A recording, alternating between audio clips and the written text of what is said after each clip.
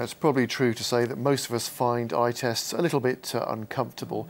But what must it be like for very young children or even babies? Well, a hospital is now using a handheld device. It's the first machine in this country that can overcome the problems of diagnosing youngsters. From Leicester, James Robertson reports. Pepe's only 4 months old. Imagine giving him a standard eye examination. This is how adults and older children have them, with the head clamped still and a lens moving in front of the eye to give results. Oh, let's take a picture.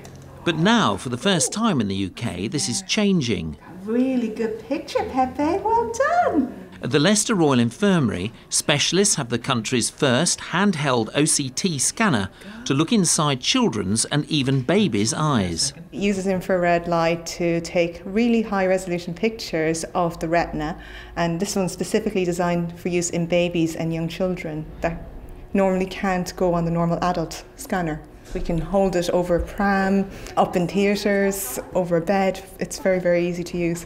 The scanner, developed in America, can quickly diagnose conditions like nystagmus, which 2-year-old Scarlett and 6-year-old Charlie both have. It's a condition where the eyes move involuntarily, making focusing difficult. It's just so much easier.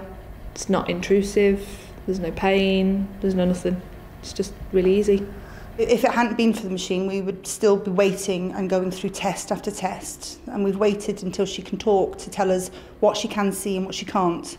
The scanners come to Leicester thanks to generous donations from 2 eye charities. Now the team wants to build up a database of children like Pepe who have normal eyes, so they can compare their eyes with ones showing problems. This is the first time we can look at the development of the retina, of the retinal structures in small children. We know that the vision develops until the age of 5 or 6, continues to improve and due to changes in the retina.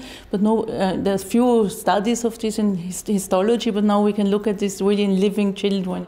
The team wants to hear from parents of children, especially those under 2, who would be keen to let their children's eyes be on the database. James Robertson, East Midlands Today, Leicester.